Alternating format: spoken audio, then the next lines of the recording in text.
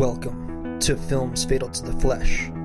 Films Fatal to the Flesh seeks to examine the philosophical and psychological significance of mythology in esoteric film. We have no formal education in film or filmmaking. Our intention is to learn as much as we can from this experience and bring to light the films that we feel are meaningful. This is part 2 of our ongoing analysis of Robert Eggers' 2015 directorial debut, The Witch.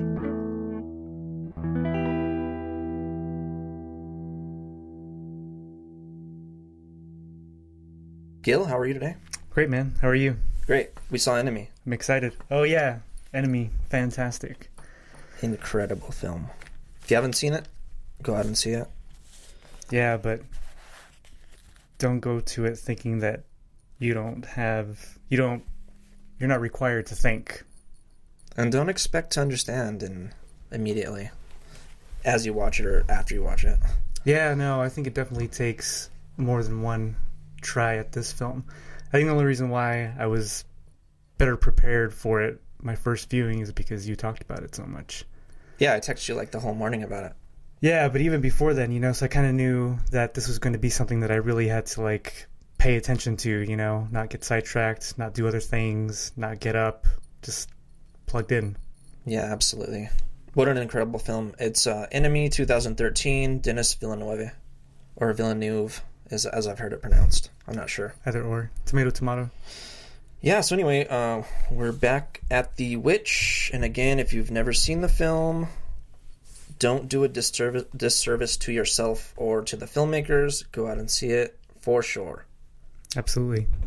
It's mandatory. It is. I mean, there's no other horror film like it. Absolutely not. So, we are in the forest with Caleb and William. Again, William is the father. Caleb is the adolescent or pre-adolescent son. Yeah, the oldest son. The oldest son. And they're in the forest. And here we meet Fowler. Come on, Gil. I'm not going to do it, man. I'm not going to do it. I won't do it. Fowler. Gil says that all day. He won't do it on the show, though. No. That's hilarious. Ruin my street cred. Oh, yeah. Your black metal street cred. No, man. It's not even...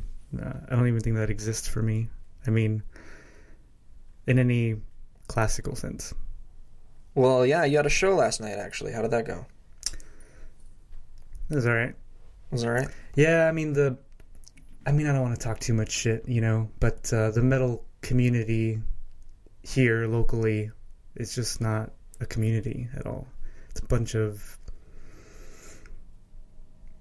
I think everybody... there's this weird thing where nobody wants to help along bands that they don't know. So right. It's almost like this confrontation or competition, Yeah. So this competition brings the confrontation in that there's just nothing there. It's almost like everybody's in the back of the room with their arms crossed, and I don't even know why they're there. But yeah, so I mean, there was one person standing in front of the stage. I mean, the show for us went excellent. We were right on point, but there was no support. Well, that's too bad. You guys are fucking sick. It's too bad that I can't reveal who your secret band is. Yeah. But I guess it's part of your ethos. Yeah, you'll come across it. Yeah, I'm sure if you look into the symbolism, you might look around the pages, you might connect icons.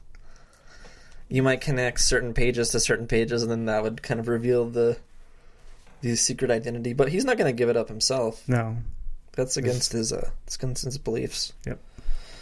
So we're there with Fowler, and how do we come upon... Okay, actually, I don't want to spoil it. I'd actually like you to intro what happens next.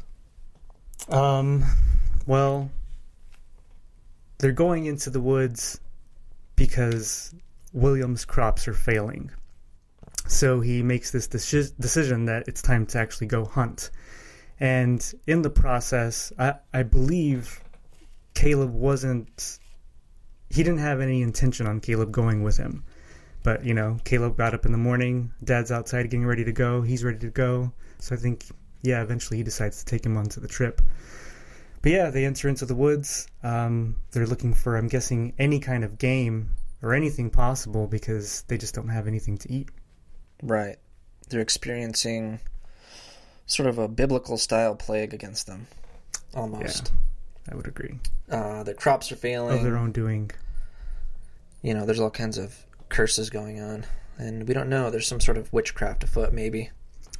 Possibly.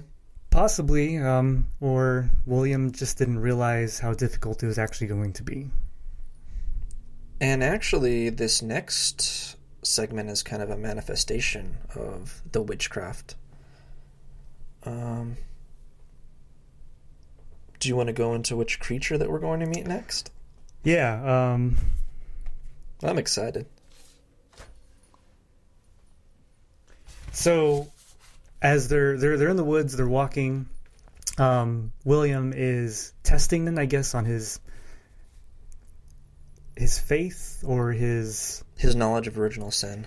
Well, his knowledge of original sin, but I think it's almost this thing where he's trying to test Caleb's knowledge and see if he can understand if Caleb's knowledge is truly internal. So it's something that Caleb feels when he relays it back to his father, rather than him just kind of spouting off words, which is interesting because we kind of feel that whenever we hear Thomason talk to her father in biblical terms. It's almost like she's just reciting what she's been taught, to where Caleb seems very genuine, and Caleb seems almost terrified that any moment he's going to commit some unbearable sin that's going to prevent him from going to heaven. Yeah, and also with his young brother, being kidnapped, and he probably sees it as like some form of the culmination of all their sins prior to coming out on their own may have manifested this force that took this new and precious life from their family. Right, and I don't think it's this scene, but I know he does talk about Sam, going to hell. And that's kind of a theme too, is Sam going to hell because he was unbaptized. That's also... It is this scene because he's kind of trying to find out Caleb's knowledge.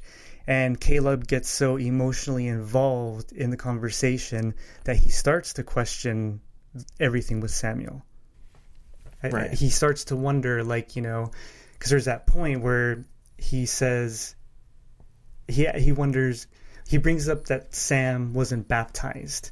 And does that mean that Sam's going to damnation? And William kind of plays it off. He doesn't even really answer the question. At this point, he doesn't want to have anything to do with how this pertains to Scripture. It's almost like, no, you're overreacting. Don't worry about it, kind of thing. Yeah, and also William, the father's always kind of like, kind of dismissing everyone. Dismissing any time that somebody questions his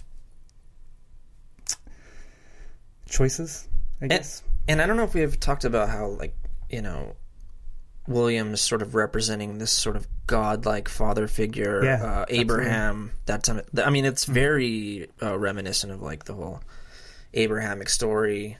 Isn't that some sort of analog for God the Father? Yeah, well, it's phenomenal how the Old Testament is laid out, because all the, I guess, quote unquote heroes, the figures within the Hebrew Bible that have the ability to bring the community out of some sort of devastation or tragedy. So there's always this one figure, but in so doing, they're very human, so they make mistakes. They lie, or they sometimes cheat. They get into fights. They murder.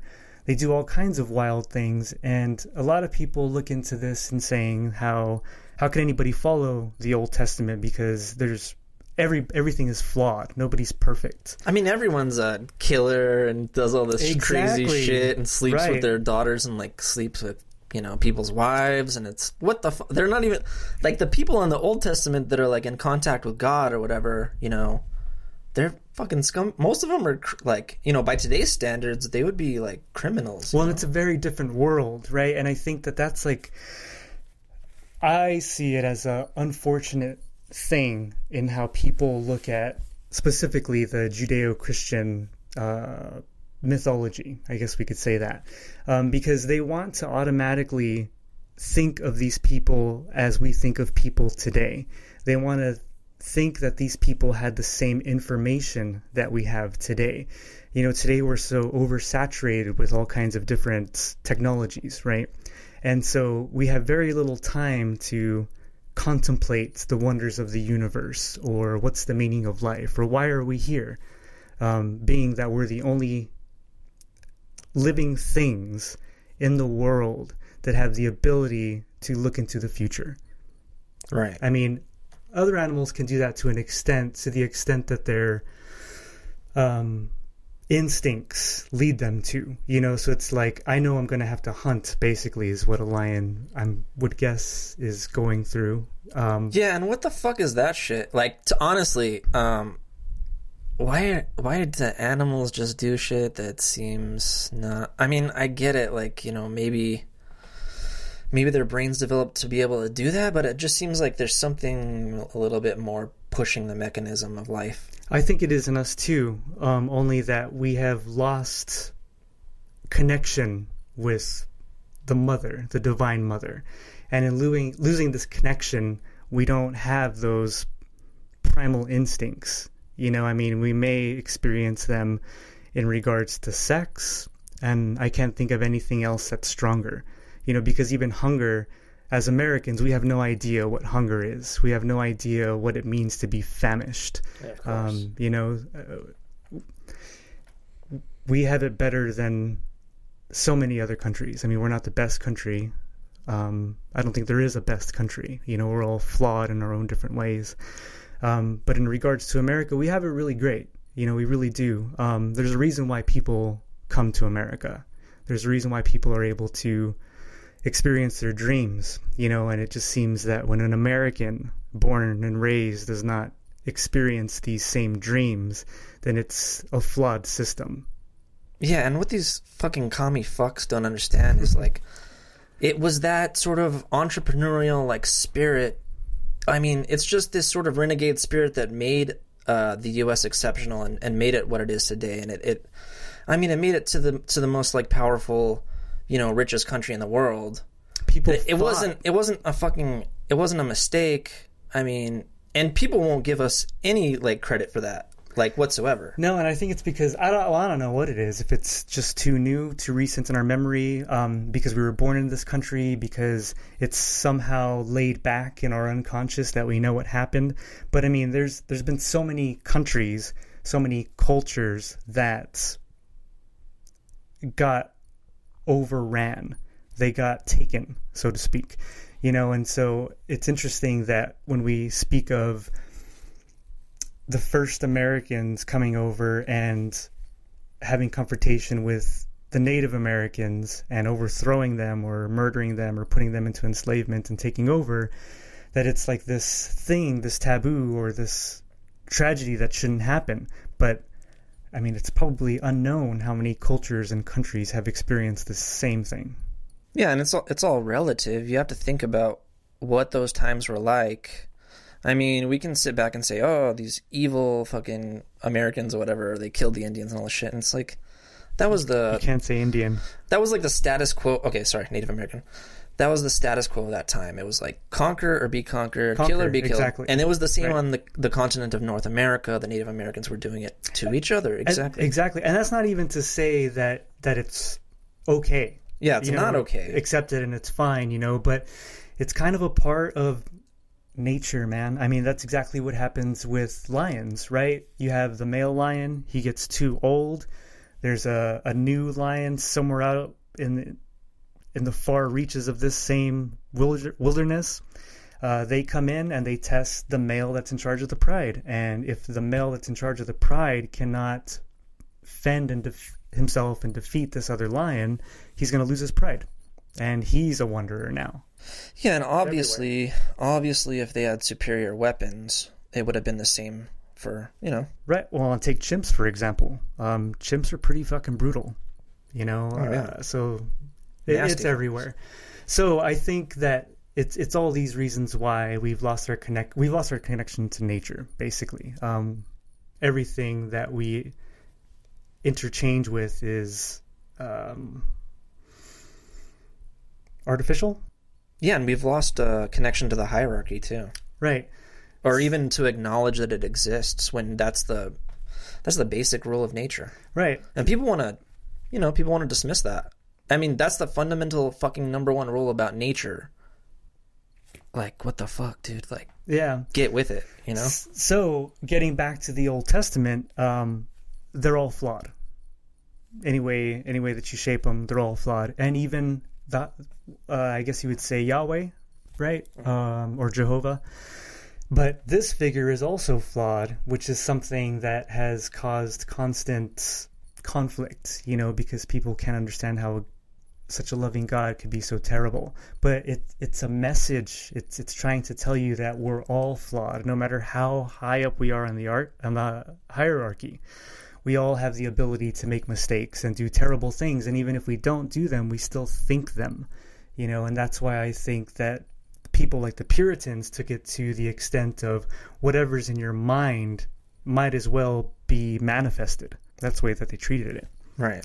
So I would say that William definitely has some of the archetypal foundations that you can find in Yahweh, as well as Abraham, right? Because part of the story of Abraham is that, he's an old man, right? He's like in his late 70s or early 80s, and he's still living at home with his father. And at some point, he receives this revelation from God saying, you got to get out. You got to take your people and you got to get out. So that's what happens. Abraham leaves. He treks in the wilderness and he experiences suffering and he experiences tragedy. And I think that's exactly what we see in William. He had this conflict. He had this revelation that he had to leave. He gathers up his family and he decides he's going to go into the wilderness. And it's perfectly connected. And as we find out later, he's definitely willing to sacrifice his children if it comes to it. That's really hard. If it comes down to it. It's really hard because it seems like, well, maybe it's just because Thomasin is the most mature, right? So she's reaching that age where she's going to discover herself. She's going to try and discover other things. And she has the ability to completely overshadow William, right? Because she's very powerful. I mean, all the kids look up to her. She takes care of them all. She seems to be the one that's in constant contact with them. So I think that that's intimidating for both William and Kate. Yeah, interesting thing too. Later on, what I would call the Thomasin and William in the garden scene. Yeah, which he had one with Caleb earlier, and now we're seeing Thomasin. Basically, you kind of see him looking at her as a peer in that scene. They're having a discussion, and he's kind of figured out that she's like a witch or whatever, and he kind of like has this like it's this sort of a little bit of respect. It's that thing. It's exactly what you say. Okay, you're on the level with right. me. Kinda. He experiences it like this isn't. I mean, she's still my daughter, but this isn't my little girl anymore. Yeah, this is a powerful being. Yeah, so like not to be messed with. Right, and what does he do about that? Like how does he keep his, I don't know, his fatherly aspect, while at the same time defending his place in the hierarchy? And especially the fact that this hierarchy could be overthrown by this teenage girl. And you actually even see him almost relent or give up a little bit. Or he's just sort of, at one point he gets tired and he's just kind of like, But she keeps pushing. Yeah. She keeps pushing, right? It's that same thing, so that nomad lion is coming in and he's slowly going to push his way to the point where there's going to be conflict. And that's exactly what she's doing. Yeah, eats the lions from the lion's den. Yeah. Right. So they're in the forest, William and Caleb, and amidst this conversation, they see a hare. Hare, right? Just in case, no confusion. We love hares here. So then they act, right? They start to load the gun, and at that point, William targets at the hair and pulls the trigger, but the gun backfires.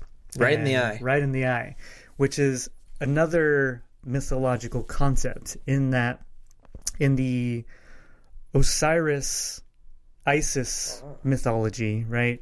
What happens is Osiris becomes the blind father. He's blind to everything that's going on around him, but he's willfully blind. So it's not only that he's become old and decrepit, but he's actually given up on trying to see further than his infinite doom, I guess. So in doing so, he's seen as weak. And it's at this point that his brother Set comes into the picture, and Set, eventually the name transitions into Satan once we get into the Hebrew mythology. But Set overthrows Osiris. You know, he I believe he murders him, and if he doesn't murder him, he sends him down into, you know, the unknown abyss, which is basically the same thing anyway. And so Isis, Osiris's wife, cuts off his phallus and impregnates herself with it, or something like that. I mean, this could be, but the basic idea is the same. Either way, it's a phallus, whether it's one she cuts off from him or one that she fashions on her own. So she gets the phallus, she impregnates herself, and she gives birth to Horus. And Horus defeats Set. And the interesting thing is that the story doesn't just stop there. Because at this point, he's the hero, right? I mean, the hero's journey, you could say, has been completed. Right. But he realizes that he is only true to himself and true to being itself if he rescues his father from the underworld. So he rescues Osiris. And not only does he rescue Osiris, but he gives Osiris one of his eyes. So Osiris has gained the vision of youth once more. So Horus not only becomes the hero, but almost transcends the hero. Wow. It's very interesting. Right. So the fact that William shoots himself in the eye, and again, this is just my interpretation, is an allegory to the fact that he's become willfully blind to the way in which he is putting his family in danger. And he has sacrificed his family, his entire family, for his pride. And so it's almost like this, well, excuse the term, but Godsmack. Right? Like, wake up. It's time to wake up. You know, you need to see what's in the future. I mean, that's what consciousness is, right? And when you were talking about how we've lost our connection to nature, and you were talking about, you know, why it is that we don't have the same primal drives that we used to, I think that's another thing too, is because we're so high in consciousness, there's so much that we need to be aware of constantly. We're constantly making decisions. We're constantly thinking in the future and in the past and in the present simultaneously, in complicated ways that overlap that we just don't ever even think about. And so I think that consciousness and that ability to see has caused us to also become lesser in our primal instincts. Right. Because, I mean, the memory takes over and you kind of do these things on autopilot every day.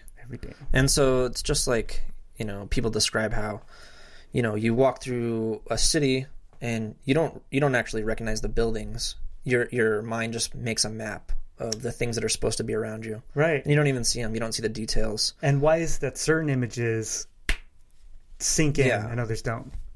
They just pop right out. I mean, are you in control of that? No telling. So the hair actually wasn't part of the New England folklore. It's actually something from England. So it wasn't so much something that would necessarily be appropriate in the story, but the family is from England, so possibly it is that it's like it caused it to manifest itself in that particular way. And I also think that that's a big reason why the witch has unfortunately not been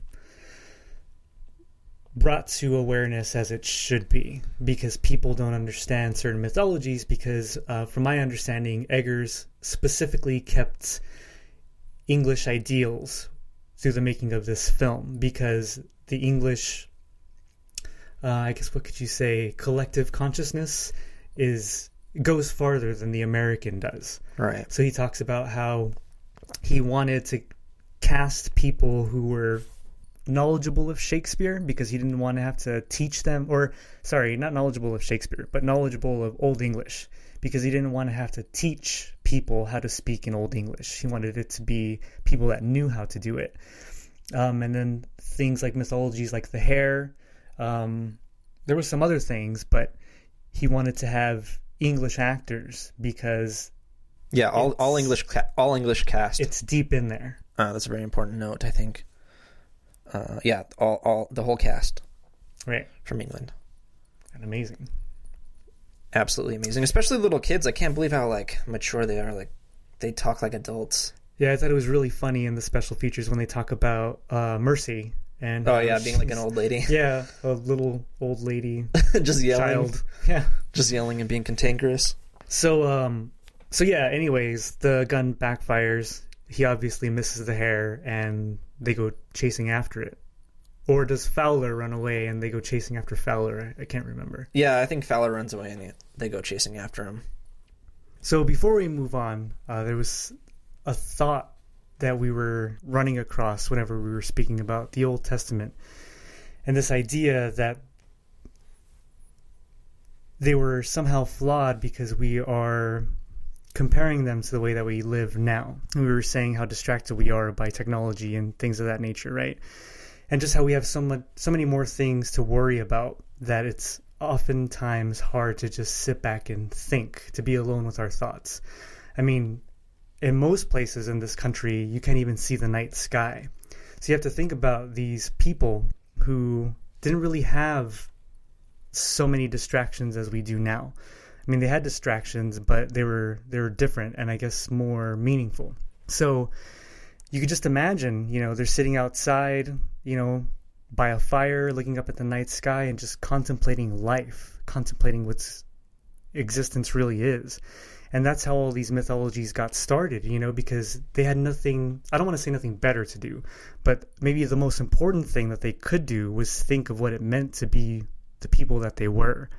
And so you have these stories that are written to kind of explain that. It's like this, I don't even want to say primitive because I don't even think they're primitive, but it's this archaic thought of how we are to make sense of all of this. Yeah, and I mean, all they have to do is sit around and kind of think about their environment and talk and go on about like thinking about the creatures in their world, right? And kind of trying to make sense of those because there's not really biology books or anything like that. So everything you encounter is kind of a monster. There's no Neil deGrasse Tyson podcast that you can listen to like understand what the moon is. They had no idea. And when you look up at the night sky, even having the knowledge that we have, it's mesmerizing. It's confusing. It's terrifying, when you really think about it. So I don't understand how we can look down on stories that are written like in the Bible. Oh yeah, I actually have a personal anecdote about this. This is a while back, maybe like a year ago. We were camping. Let's see, where were we? It was around the Catwalk area. Glenwood, actually. Glenwood Forest. It's in New Mexico. Which, that'll give you our location. Somewhere in New Mexico. Fucked up, man. Oh, shit. Doxed ourselves. Anyway, so my family was gathered around a campfire, and we started looking at the night sky, and this night it was particularly clear, and you could see literally every definition. You could see the Milky Way. Just a beautiful spectacle. We were out in the middle of the woods, and it was just completely dark. And I felt that it was this real primal kind of like, and it gave us like this feeling of this deep connection, and we kind of were pointing out the constellations, and my brother's kind of like an astronomy kind of expert, or he's very interested in it. And it was just this real primal feeling, this real crazy feeling of connectedness with the universe, kind of. You're feeling the divine, because you're out there, and like it's just this vast like emptiness. Well, what's beautiful is in the mythology behind. We spoke about it in the previous episode, but the mythology behind the high god of the Gnostic belief system, Abraxas. And in Abraxas's mythology, they talk about how there are many gods and how every human being is such a god. Mm-hmm. And when you look up at the night sky, every star represents a god, and the darkness that lies between is Abraxas. Yeah. So yeah, looking up at the night sky can be terrifying. Yeah, and it can also be very meaningful, and I kind of mark that as like, you know, it's one of my favorite memories because it's just our family, and you know, in this age of technology where we don't really pay attention, and you know, everyone was on their cell phones at that time, but just this, we kind of gather together to just marvel at the universe in a sense, you know. Yeah, I mean, it was really overwhelming. It was really like emotionally like overwhelming almost, you know. It still is. I mean, it's beautiful when you really look up at the sky and you contemplate it. But it even goes further, you know. I mean, when you just look at, there are so many scenes within the Witch where trees take on an identity. They become an entity of sorts. And for me personally, I see that all around me all the time. Oh, yeah. They're definitely like sentient beings. Yeah, and especially if you've had any kind of psychedelic experience, it only enhances that. Oh, yeah, you definitely can see. Secures that belief. You can see those fuckers breathing.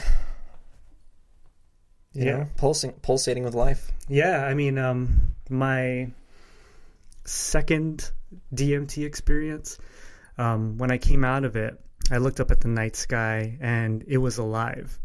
And there was a certain constellation of stars that were obvious eyes and the mouth, or the gleaming of the lip of, I would call, the Great Mother.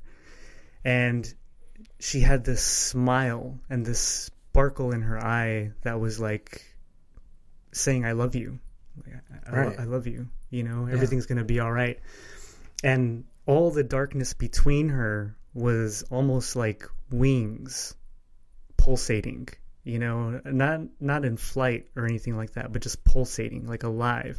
And all the stars that were gathered around it were, I mean, you could see their, I don't know, maybe their life or their death, but they were flaming, like furiously. You could see the flames on them. Yeah. And as I came out of the experience, all the lights started, or the stars started to dim. They became stars. The darkness in between started to meld into the background of the abyss, and the mother's face got gentler and gentler and gentler until she was gone. And ever since that experience, I've never been able to look at the night sky the same again. Oh yeah, it's that universal love. I mean, it's sort of that duality of things. So it's like you stare into the night sky, and you know, one thing is that you're so far away from everything, and everything is just this vast emptiness. But at the same exact time, you know that you're not alone in the universe, and that there's some sort of benevolent force right at the end of what you're staring at. And not only that, but I would also like to say, everything is something. So like, okay, so like the air, right? It's made up of, you know, particles, molecules. I'm not sure about the exact science, but the main point is the fact that there is really no distance between objects. So like, there's no difference between our flesh and like the air, you know, like the air that we breathe or anything. So stone. It's all something. It's all one solid thing. Right. So there is no emptiness. And going further, but there's only emptiness, but there's nothing. There is no emptiness. Oh. Do you know what I mean? Yeah, and I mean that also ties into mythology, to the mythology of Abraxas, because the idea is, so long as we exist, or existence exists within what we consider to be reality, you have these opposites, right? But it's not until existence ceases to exist and you experience union with Abraxas that all these opposites turn into positive and negative charges, so they cancel themselves out. So within Abraxas, everything exists while simultaneously nothing exists. And yeah, that's like that's exactly. So I mean, yeah, that's the mode of existence. I mean, for a computer too, it's like there's like neutral, there's on and off, whatever, you know what I mean? So it's like it's that sort of try thing. It always comes back to threes, you know what I'm saying? Oh, like, yeah. It's that sort of there's a reason why there's a trinity. Nothing, the baseline, and then the apex. Right. I mean, and that describes every fucking thing that we experience or don't experience in life. Yeah. I mean, it's really literally you could break it down into that. And I mean, Christ. I mean, just anything. Like it's always represented in mythology. Well, and what, every 7 years, every cell in our body regenerates, so it's not even its own.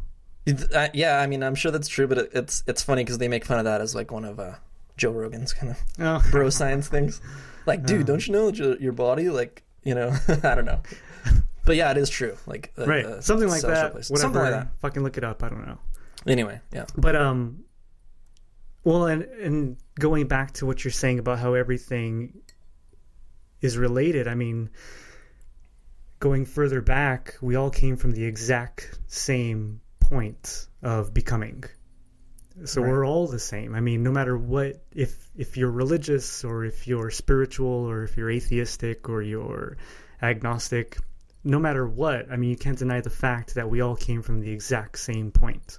So long as you believe in, you know, evolution and whatnot. And unfortunately, reductionists, you guys can't explain why, you know, or what, or not where. Only that, but you can't explain shit. So we take the Big Bang, right? So it's like this.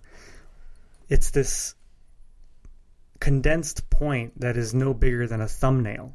I mean, you could literally hold it in the palm of your hand. And the moment just before everything becomes what we know it is today, we don't know what existed before that. I mean, we know that there was something that came before the Big Bang.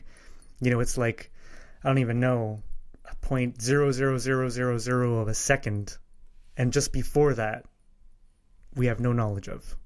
Yeah, and there's no way of us conceptualizing that. There's no way of us measuring it. And there's no way of explaining it. So to just say the Big Bang explains it all is fucking, that's nonsense. Right. And so what's really interesting about this is if we look into Jewish mythology and Jewish mysticism, there's a whole, every letter within the Hebrew alphabet has its own independent meaning, its own number.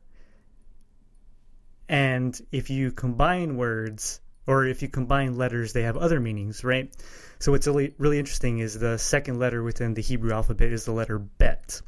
And the way Bet is written is it's almost like, you can visualize it as an open square, right? So you only have three sides of the square. Okay. And what it signifies, so the lines, the definitive line in the letter Bet comes before anything that precedes it or anything that comes after it. So in the Jewish mysticism, what they say is that Bet symbolizes that idea that we don't know what came before our existence. And that's what that one letter within Jewish mysticism symbolizes, is that which we do not know before being came into being. Oh, wow. So there's actually like a word for it. Yeah. Wow. It's phenomenal. That's crazy. So anyways, so William misses the hare. And the hare has many different symbolisms behind its mythology. It's known as the trickster, the coward, the deceiver, the creator. It's the messenger of goddesses. It's the manifestation of the witch. But it's also an allegory to suicide. But I think most well known in regards to the hare mythology is its connection to fertility. And there's a lot of allegories to fertility within the witch. And in regards to the hair, I don't think that in regards to fertility that it's sexual. I believe what it means is that William is unable to build a relationship with Mother Earth. He's unable to plant his seed into Mother Earth and sprout a good harvest. So the hair symbolizes fertility in the natural aspect, not the sexual aspect. So when William misses his target, the hair, it's symbolic of him missing the target, missing the mark of trying to bring forth life from the Divine Mother. Now, the word sin comes from the Greek term hamartia, which means to miss the mark. So sin actually literally means to miss the mark. So right here we can say that William, it's the unconscious is speaking to William, telling him that he's missing the mark. He is in fact sinning. And the word hamartia, which means to miss the mark, is specific to aiming at a target. So all the way around, we see William missing the aim of his specific or intended target. Damn, I didn't know any of that. That's interesting. Mm-hmm. I think in this context, there might have even been like a reference to like the hair is a symbol of something causing you to, stray from your path. Stray from your chosen path. Chosen path. Yeah. Right. And also that which deceives you into the incorrect path in its symbolism of the trickster or the deceiver. Yeah, and it leads you into doom. Right. So William is unable to bring forth crop properly. So he is an insufficient reaper, so to speak. And just as...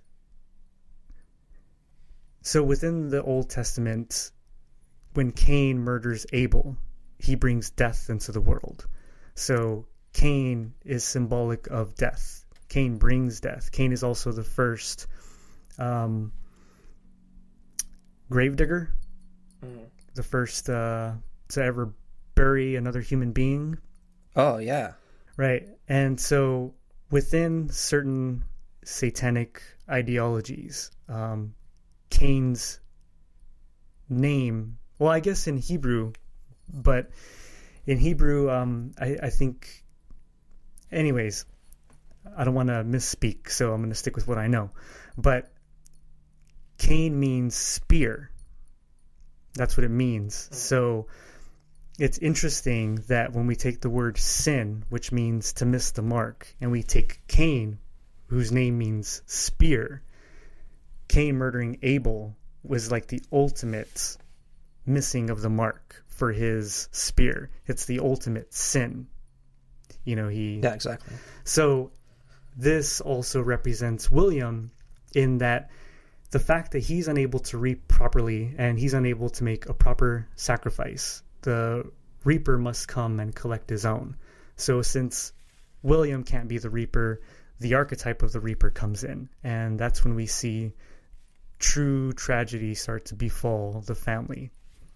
Well, I guess you could say Samuel was true tragedy, but it keeps going. Yeah, and escalating. Right. An escalating doom.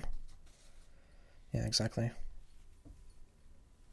Okay, now that we've covered the hair, we're going to meet another animal friend. Probably my favorite animal out of this whole film. And it probably should be anybody's because it's the most exciting character of the film. Here we meet Black Phillip.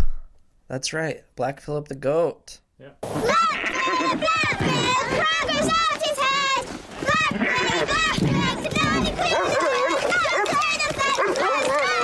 Get back! You should stop that!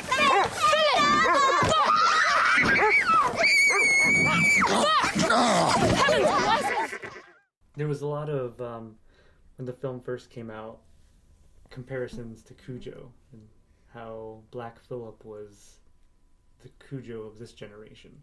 What? Mm-hmm. I don't even see like a connection at all. I guess it's just, an animal that kills. I don't know. Anyway, well, so Black Phillip is played by Charlie the Goat. In his goat form, of course. They should have never let known its true name. Oh, well, I know you're a man of mystery, but sometimes you gotta know the background of the story. Yeah. Yeah. Mm-hmm. Okay, so anyway, Black Phillip comes in, and I have on my notes here, Black Phillip comes into frame as twins chase and sing his theme song, which is the Black Phillip song. We meet Jonas and Mercy. We'll talk about them in a minute. But first, let's examine the lyrics to Black Phillip. Okay, so it begins as, Black Phillip, a crown grows out of his head. Right, so a crown being, well, the horns, of course. Yeah, of course. But it's also, I would say, an interplay with the idea of the crowned Messiah, which we see in Christ. Which, in the last episode, we were talking about Gnosticism, and I was speaking about how there is a connection between Christ and the serpent. And one of the interesting things is, again, when we get into Hebrew mythology, they have this concept where letters have certain numbers. And if any word or phrase has the same sum total, they in essence mean the same thing. I don't remember the specific number, but I want to say that Jesus' name adds up to 358, and so does Nachash, which is the Hebrew name for the serpent in the Garden of Eden. So they both have the same numerical value. So within Hebrew mythology and the Jewish mysticism, they are the one and the same being. And we could also see that as Christ and the adversary, the savior and the deceiver. And so here, if we are to say that Black Phillip represents the figure of Satan, then we can breach that connection. Right. Because he's the king. He's the king. A crown grows on his head. It's his horns. He's a sick fuck. Alright, so... Okay, so the next line is, To Nanny Queen is wed. And I've scratched my head over and over about this. I have no fucking clue what it is. I try to look up things. No, you got it, dude. I try to look up things online, but... Okay, so first of all, we have to... This lends itself to the question of, is this a song that's been personalized to Jonas and Mercy? Oh, right. Has been, given to them as something to recite. Because... And by whom? And by whom, right. And so on the surface, it just seems like a harmless, kind of like, a little song that kids might know, a little folk song or whatever. Right. I don't know if that's what they're called, folk songs. The original folk song is fucking Black Phillip. Yeah, some sort of little nursery rhyme or something that they're doing. But, I mean, it could be that they've been fed this song by the Black Phillip. Right. And meant to, kind of chant it for him because he's the king. And you kind of see it. So in this scene, Black Phillip rears his horns and he's jumping up and he's kind of chasing after the kids. And you could tell that he's menacing them. And they're enjoying it. Such an iconic scene. Yeah, it is. It's beautiful. And he's kind of chasing them around, and they're it's kind of like a, I don't know what the shot's called, but it's it follows him around. Right, and it's almost like a cat and mouse kind of thing. They're antagonizing him, but he's allowing them to. And at the same time, he's scaring them, but not really. And there's almost too much to this scene to hold on to. I mean, you can get wrapped up in it because, there's so much shit going on, so much, allegory and kind of, he's menacing the kids, he's taunting them, but he's also, they're also enjoying it, too. So they're kind of, giving into it. Yeah, and when I saw that scene in the trailer, if the rest of the film was terrible, it would have been worth the segments that we get to see Black Phillip. Oh, of course. What an iconic character. So yeah, to Nanny Queen is wed. So I mean, if this was a personalized song, they could be talking about Thomasin. If she is in fact the witch at this point. Right. Well, I mean, she is their nanny, right? In all and intents she's and purposes. and she's the one that takes care of Samuel. So Jonas and Mercy are almost singing this revelation to where anybody who's paying attention, they're almost like outlining what's going to happen. I mean, exactly. So that's the second line, and they're already telling us they're that already saying Thomasin is basically going to be, I don't know, the devil's bride, pretty much. One of the many. Yeah, and the next part's kind of mundane. It's like, jump to the fence post, running in the stall, Black Phillip, king of all. So, of course. I mean, is it the stall of the world? Because there's also that idea that the devil is the lord of the world. So, I mean, if we take that the boundaries of the earth are the fence post and Black Phillip is king of it all, then the devil rules over the earth. Yeah, and it's also, too, like, he's actually being contained, but at the same time, he's not. He's the king. He's like the king of everything. Right. He controls it all. So he's being contained, but he's like, that doesn't matter because his power is... And he still needs a bride. Oh, right. Okay, and the next stuff is sort of just your normal satanic fare. Black Phillip, king of sky and land, king of sea and sand. Of course, the whole nature allegory. Do we know who wrote this? If not, that's nah, fantastic. Yeah, I don't know. I mean, I should know, but I don't know. Hopefully not, because it just adds to the folklore, right? I mean, you could easily argue that this is an original folk song that was discovered, almost. You know what I mean? Or yeah, because we don't know its origin. Oh, it'd be so cool if that was like real. Right. What if it's real? And oh, Jesus Christ, I'd be like so stoked if it was like a real. Yeah. Something that someone thought they had like a goat and it was like fucking. Well, and he did that a lot in this film, right? That's the whole basis of the film, right? He used actual diary excerpts, so he used all kinds of things that were original in their conceptual form, and he kind of changed it for the film.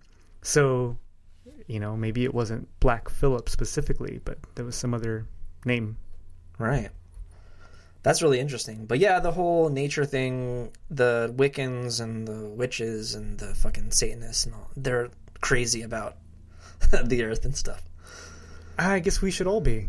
Oh, yeah, true. But I mean, it's okay. Like, so that's its significance. So they're all about the whole, he's of the earth, rather than being whatever. So yeah, we are ye servants, we are ye men. Black Phillip eats the lions from the lion's den, which is such a sick fucking passage, but it's, it has origins. Possibly. I mean, my interpretation is, so if we look into Gnostic mythology, we have the figure of the demiurge, which we also spoke of in the last episode. And the demiurge they describe as having the face of a lion. So within the Gnostic mythology, the idea is that the demiurge is the false god. So we have to overcome the demiurge. So from a Gnostic perspective, we could see this as, Black Phillip is trying to get rid of the demiurge, the artificer, the false god, the one that thinks he rules the world, but in fact doesn't. Yeah, exactly. So now we meet the twins, Jonas and Mercy, in the same scene. And they're played by, Lucas Dawson plays Jonas, and Ellie Granger plays Mercy. And these kids, I'd say, were about 5 years old. Is that maybe younger? I would say around there. Yeah, 5 to 7, maybe. And there was some talk on the bonus features about how at this age, at that time, they were supposed to already be, functional members of society and kind of hold their own weight Pressure on the farm and all this pressure and stuff. So that's why they're such sophisticated kids, is because, they have to be adults. So, of course, they probably chose the smartest, brightest, kid to play the parts. I mean, you just listen to their interviews in the behind the scenes, and you're just It's mind-blowing. It's like you're listening to an adult speak. I don't even talk that well. Yeah, I don't talk that good. I don't talk so good. But yeah, we meet Jonas and Mercy. Do you think there's any sort of symbolism behind the whole twins, the male and female twins, kind of? No. Does that represent anything to you? No. I'm sure there is some sort of subtext there. Yeah, I mean, we could just see it as the duality, So Black Phillip has engaged or manifested a duality within the family, because we can say that he's all-powerful, right? I mean, that's kind of what the film has suggested. So being that he's so powerful, he could have built a relationship with anybody within the family, and for some reason he chose these two specifically. Right, and now we see this very symbolic scene. William returns from his hunting trip with Caleb, and his entire world is in chaos. We see it physically represented in this scene. Black Phillip is running around, taunting the kids. He comes back and he's like, what is this? Right. There's this goat chasing the kids, and the kids are misbehaving. It's out of its pen. How did that happen? Mom's yelling, and there's all this chaos going on. So what this represents to me is what we call getting your house in order. What Jordan Peterson would call getting your house in order. Yeah, what Jordan Peterson would call. Which you'll hear a lot of Peterson references here. We're sorry, but we love the man. We think he's kind of a prophet. He's an amazing man. I really think that we are in the middle of witnessing a person who is going to change the future. And I know that may sound a little hippie, or I don't know, but there's just something about him. And I think that if you are against Peterson, or you think he's full of shit, I don't think you've immersed yourself far enough, deep enough. Don't listen to his political stuff, but listen to his lectures as a professor. He has his personality lectures, his maps of meaning lectures, and they're phenomenal. And all of these lectures happen before any of his current status as being a personality. So you can really understand that he's had passion for these kinds of thoughts before any of this happened. Yeah, and we're really witnessing this person that's really channeling the divine, I would say, in a very significant way. And he's really changing the way that people think, and positively. Yeah, and I mean, if you listen to all this stuff, it's extremely positive. Right, and every so often there's a figure that comes out and kind of puts their finger on the pulse of humanity and tries to direct it in a positive direction. And we're currently witnessing that with Jordan Peterson. It's hard these days with our current knowledge, right? With social media, with the internet, we have the ability to know everything that we want to know. So I don't think we have the appreciation for somebody like Peterson. Back when Nietzsche existed, none of this technology existed. So what he had to say was profound and people paid attention. But with Jordan Peterson, it's just so easy in this day and age to mull over it because we're saturated with information. Yeah, and a great indicator of, the fact that he's doing something that's really significant is he has the nihilists shook. I mean, they're terrified of his message.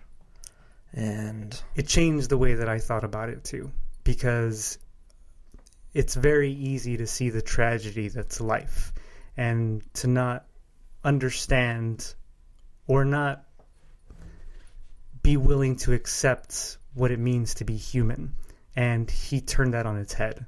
I mean, that's what it means to be human, to suffer, to experience tragedy, because it's only when you experience tragedy and suffering that you grow. You know, every mistake that you make, every heartache that you have, it teaches you something. And it's the same idea as manifesting the order that's in chaos. Yeah, that's his entire message, really. Right. It's just making, what is it, help me with the chaos thing. Like, it's like the Logos is it took chaos and that's what it made the world with. Yeah, so chaos is absolute potential. So everything that can happen, everything that's ever happened, and everything that is happening now resides within chaos. So there's this idea, well, it's easy to think of chaos as a negative structure.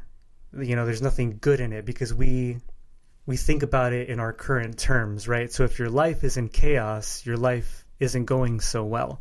But we have to see that chaos is symbolic and chaos is its own archetype. So within chaos is absolute potential. And when the high God spoke, he spoke order into that chaos. So the Logos was the ability to pull all the potential that's in chaos and order it. So the Logos is the ordering principle. Yeah, and only these nut jobs would be upset about a Canadian telling you to clean your room. Right? Yeah, I mean, it's fucking absolutely insane that anybody's like against this guy because his message is wholly positive. Well, and I think that's because they've only focused on the negative aspects of his political statements. And I don't even consider them negative.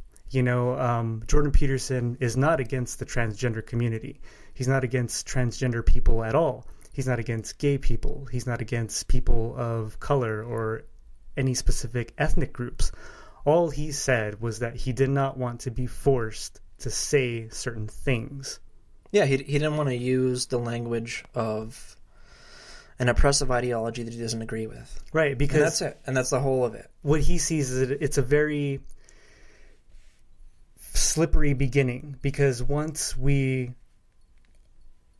accept that we are going to be told to say certain things or speak in certain ways, then those verbal manifestations become actual physical manifestations.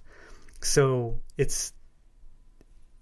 I believe he's trying to stop it before it gets into a situation that we're not ready for, that we don't currently comprehend. Yeah, these people they hate the idea of individual freedom and sort of liberty. And that's why I'm saying, don't listen to his political stuff. Don't watch any of his videos. Or ours, for that matter. Right. Get into his lectures, get into his biblical series, because it's amazing. And even if you are an atheist and you don't believe in the Bible or anything like that, you have to understand that it is a story. It's the story of our becoming. It's the refinement of all the stories that came before it. Right, and it's obviously meaningful. Yeah.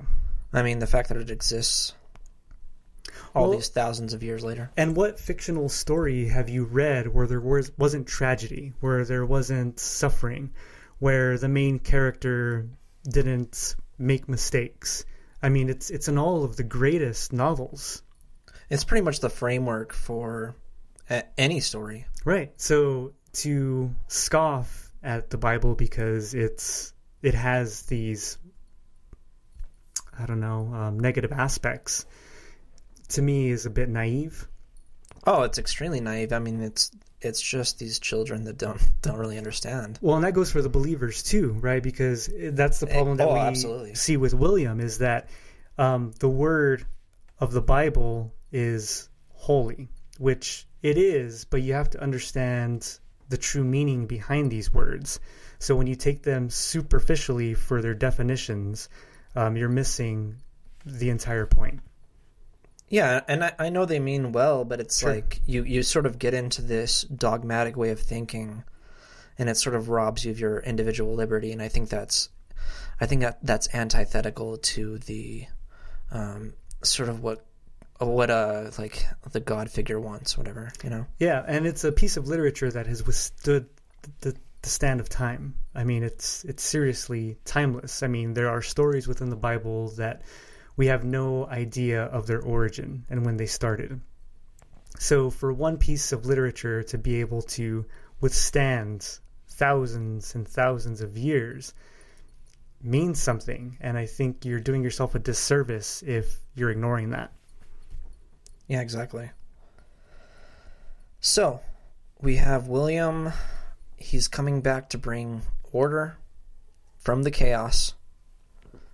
His family is completely physically represented here. They're completely out of control. Yep. And Black Phillip is out of control. And he's causing the kids to be out of control too. Right. And so this sort of lends itself to, you know, what happens later on in the story. Well, and it's a really fascinating point that you brought out, because if we look at this from a mythological perspective, we have Philip. He's chaotic. He's bringing chaos into this scene. He is chaos, right? So he needs an ordering principle in order to balance him, because I mean, these animals were very important to the people of these times, you know, but obviously somehow they have lost their connection to Philip as well. Right. So now we get into our second incest scene, which Thomasin is ordered to undress her father. So I guess this is some sort of a cleansing kind of thing. It's really weird because, you know, I mean, he's such a large man, and compared to her, it's like it doesn't make sense that she's undressing him, you know? I mean, he's not injured. Oh, yeah, exactly. So later on, we see a little bit of what we call slut shaming, because Thomasin's chided. What are you going to try to be on a cop? Thomasin gets chided for undressing her father, and she's called a slut and all this stuff. Oh, right. And I think, you know, that's kind of fucked up. Yeah, she's just doing what she's supposed to. Because the mother told her to do it. Yeah, and this was the only scene where you could be like, okay, like that's probably what she's referring to when later on, whenever she's like, "You proud slut, right? You fucking, you know, yeah, you seduced your father and your brother and all these people, right? Because I told you to." Just because she's, you know, that's kind of fucked up because she's just a young lady, you know, she can't help that she's, you know, attractive. Yeah. So that's pretty fucked up. And we here at the Triple F are against slut shaming. In all forms. Unless you're a slut.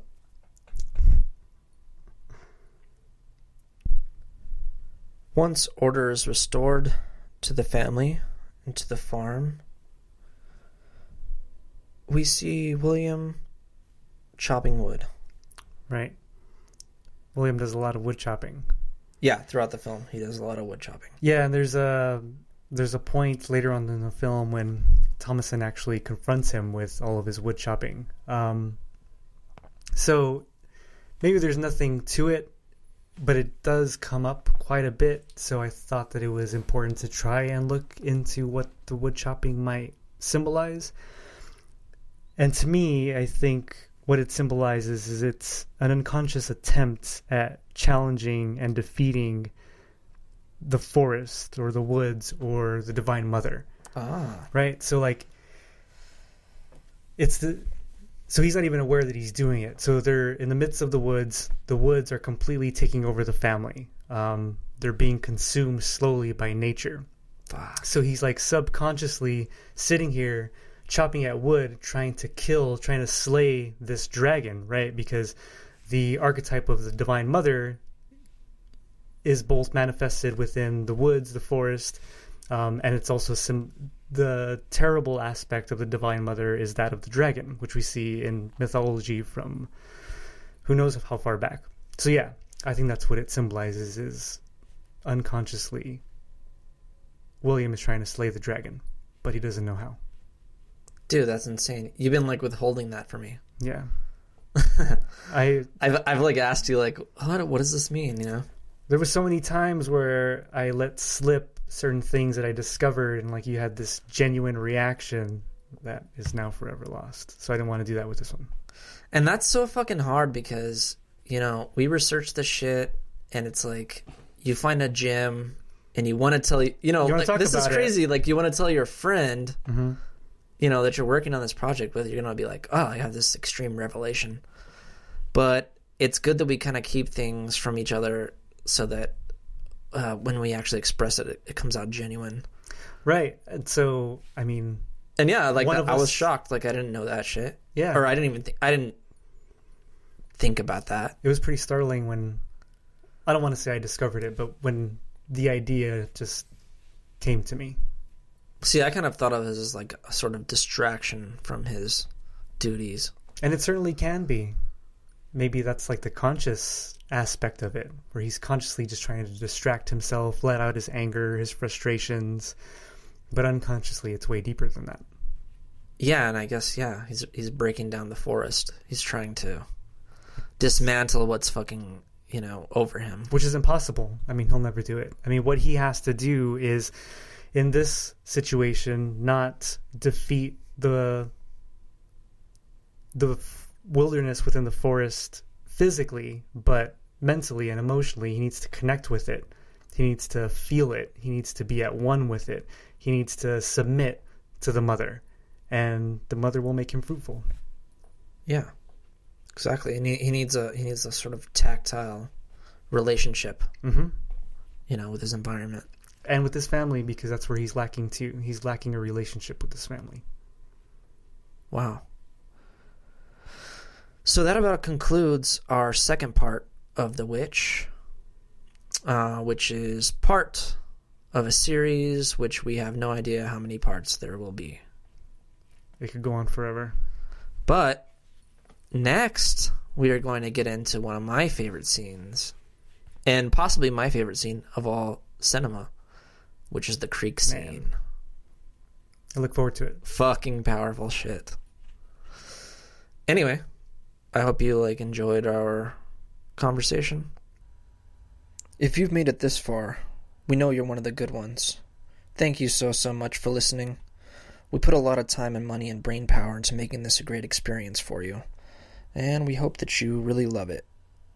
And we would very much appreciate it if you would subscribe, rate, and review on iTunes, follow and like us on Facebook, Instagram, and Twitter. I would be glad on it. Oh, wow, William. Thank you so much. I really appreciate that. Also, our email is filmsfataltotheflesh@gmail.com. This is also our PayPal link. And we're doing this all on our own dime, with our own effort, while maintaining our own jobs and lives. So if you want to, you can drop us a little bit of coin.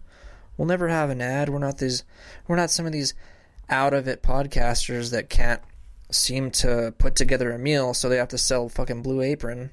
Yeah. We're not about that shit. That shit's cringe. Anyway, yeah, if you can donate, then please do. I would be glad on it. Thanks again, Will.